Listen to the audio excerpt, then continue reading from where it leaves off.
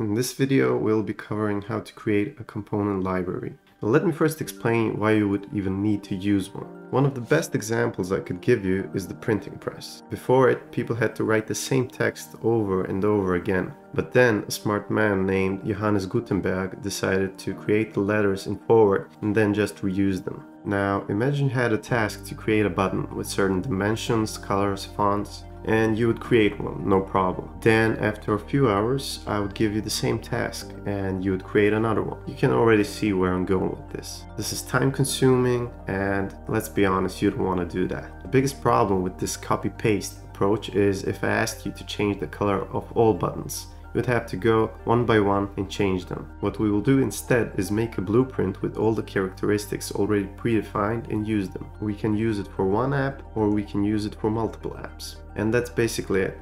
Our goal is to develop efficient and with quality. Now let me show you how to create one. First of all, we need to create a directory where we will store all our future components. Let's make our first category buttons.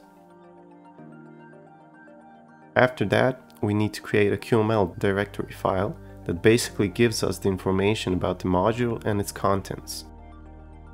Open the file with Notepad or any text editor and give the module a name, in my case buttons. Enter the components you wish to include in your library. Note that I am entering a version also, which can be very useful in the future when we are updating our components.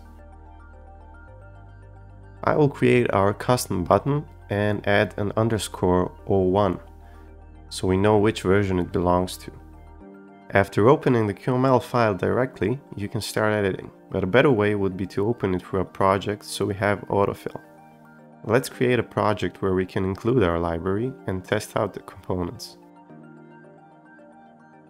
In order for our project to find the library, we need to provide a path to it. The pwd is just a macro for the root directory path of the project. In case you put in a wrong path to the module, it will not be found right away, and you will get this warning. So let's just fix this real quick.